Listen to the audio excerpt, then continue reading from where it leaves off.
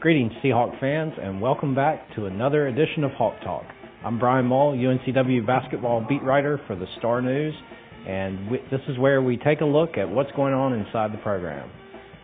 Coming off two blowout victories, the Seahawks were brimming with confidence entering their CAA opener against George Mason, but it didn't turn out quite as they had hoped. The Seahawks entered the game near the top of the CAA in many offensive categories, but were pitiful on offense against the Patriots' aggressive half-court man-to-man. UNCW shot 35% from the field and committed 20 turnovers, which gave George Mason way too many easy baskets. John Fields continued his stellar play, however, 21 points, 11 rebounds, and 5 block shots. If he continues playing at this pace, it'll be difficult to keep him off the All-CAA team.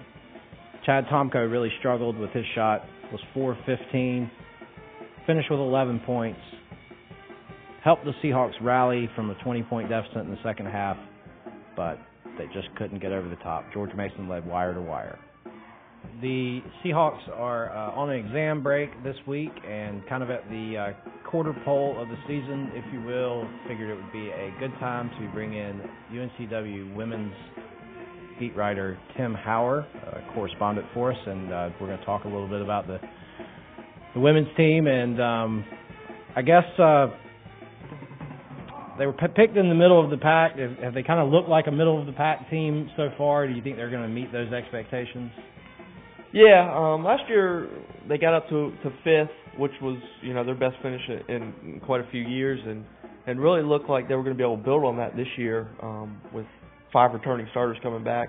And they had a key injury to Jessica Freeman, and really just not sure they found offensively what they're looking for yet. They're always going to be a good defensive team under Ann Hancock, and I think their defense has been fine this year, but it seems like it's just the Brittany Blackwell show. She's averaging over 15 points, and they don't have anybody else averaging over 10. So they've really got to be able to find another scorer. But, the league is so deep right now with VCU, just beat Virginia, who was a ranked team. Delaware's got Elena Deladon, who, committed to UConn. VCU made a tournament last year. Old Dominion's always good, so it's a really tough league. So, yeah, I would say somewhere between probably 6 and 8 this year is probably the best bet for them. How big of a loss is Freeman, and how does that impact, them offensively? Yeah, I only got to see Jessica in the exhibition game, and then in the first home game. She injured herself in the second game at ECU.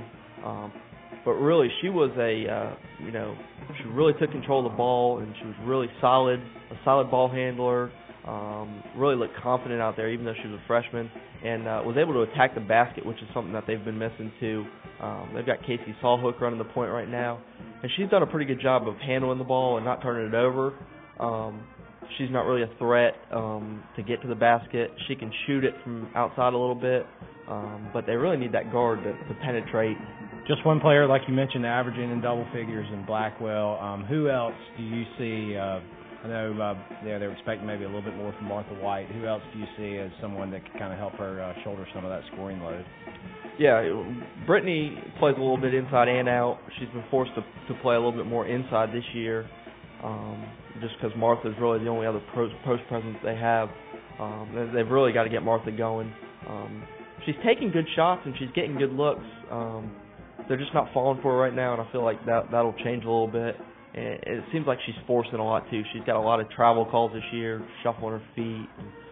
Looks like she's just trying to do a little too much, but they expect her to get in the scoring, and also Greta Uchida is their other guard, and they need her to shoot the ball well.